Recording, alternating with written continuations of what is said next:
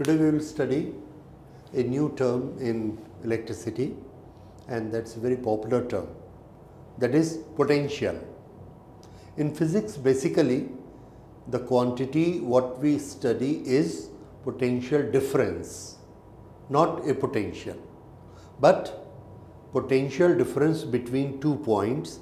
When one point becomes 0, then we term it as potential. So the actual quantity is potential difference. So now we will study what is meant by potential difference.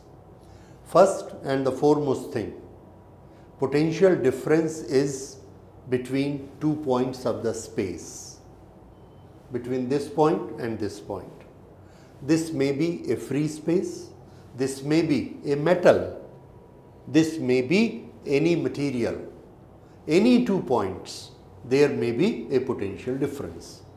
And there is one compulsory condition. That compulsory condition is that these 2 points should exist in electric field. So, in space, in a metal wire, in a sheet, there is electric field. In that electric field, we will choose any 2 point and we will use a term that there is certain potential difference between these 2 points. And what is meant by that potential difference, that I am going to explain you. So, the first thing is what? There has to be an electric field. Now, here is an electric field. In this electric field, there are 2 points. Let us say this point A and this is point B. I will use one term that there is potential difference between A and B. What I mean by that? Understand. I have this unit charge in my hand, unit test charge, a very small charge. Okay, it is 1 unit. I keep it here and this I take my original position. Now I start going this way. If it is a charge Q, then because of this electric field, it is experiencing a force. And how much is that force? Q into E in a particular direction, this direction. Now, I want to bring it to A. What I will have to do? There is a force in this direction and I have to push it. Against this force, I have to push it. I have to do the displacement more. So what's happening? I am applying a force. In this direction, applied force, and I am doing a displacement. So when force is applied on something and it carries the displacement, then what are we doing? Answer, we are doing work. When I am doing work, what is work? I am spending my energy and that energy is being converted into work. I can always calculate that work. So, here I had a energy in my hand, 100. I have done certain work. When I came here, the energy left in my hand is 80. So I have spent energy 20 according to work energy theorem. This is the work I have done from this point to this point. This situation you understand. Now I want to connect this work with the term potential difference. This is work done and this work done on unit charge. Work is done B to A. So this work is done on unit charge from moving it from B to A. This measurement is called between A and B, and I will write it potential. We will use the symbol V for that. Potential difference VA minus VB, and I will read it like this: potential difference between A to B.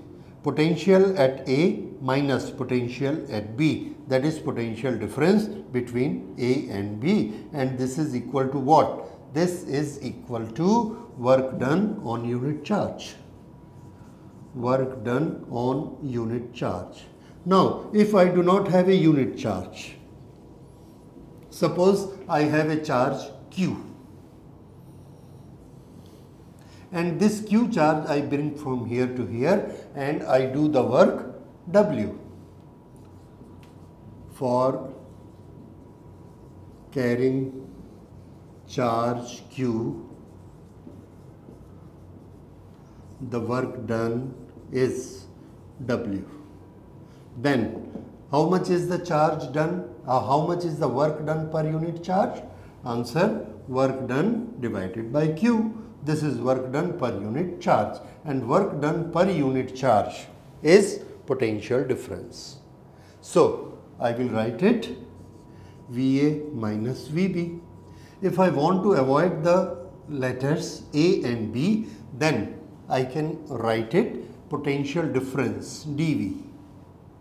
A small potential difference is equal to, if I go a very small distance and from this point to this point there is a potential difference of dV, the work done from this point to this point is dW, the charge I am carrying is Q, so Q charge asked me to do the work dW, so for unit charge work done will be dW by Q, and work done on unit charge from this point to this point is the potential difference. So dW upon Q is the potential difference. This potential difference, without giving the names, I am writing dV. So I get a formula dV W upon Q. dW upon Q, potential difference work done on unit charge, potential difference work upon charge.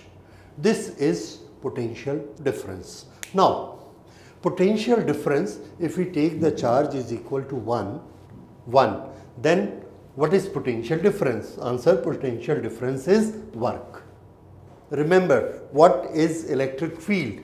You know that electric field, if charge is equal to 1, then electric field is what? Force.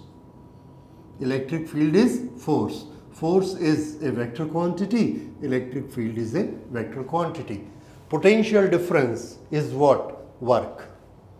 On unit charge, work is a scalar quantity, so potential difference is a scalar quantity. So E is vector quantity, dV, that is potential difference, is scalar quantity. And we know that scalar quantity are very easy to deal with. Their multiplication, their addition, their division, it does not need any direction, so it becomes very easy with them to operate in mathematics.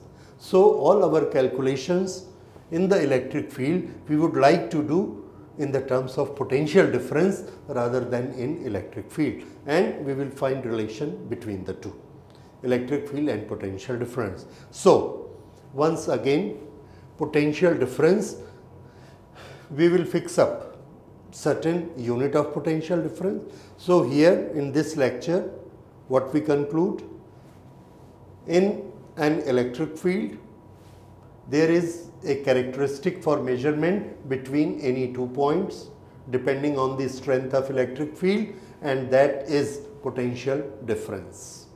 Potential difference is a quantity when we go from one point to the other point carrying a unit charge. Then whatever work we have to do, that is known as potential difference.